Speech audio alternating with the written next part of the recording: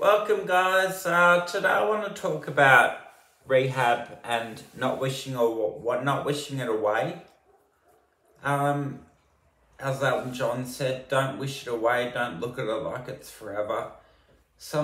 I had some amazing times in rehab. As I said, I took steps for the first time with my son.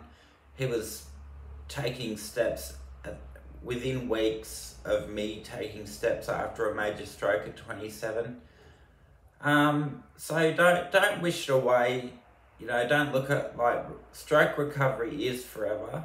I'm sorry to tell you, but every day is recovery. Every day I force myself to use my left hand. Your brain's going to take the path of least resistance and forget about your left hand and your left leg. And if you don't move it, you lose it. So keep using it. Aim for 100% recovery. Aim for that. That's a really, really good way of looking at it. Alright guys, so don't wish it away. Don't look at it like it's forever. Have some fun.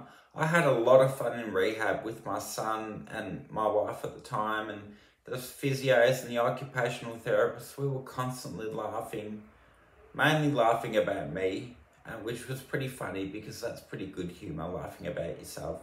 So thanks guys, get through rehab, push it as hard as you can.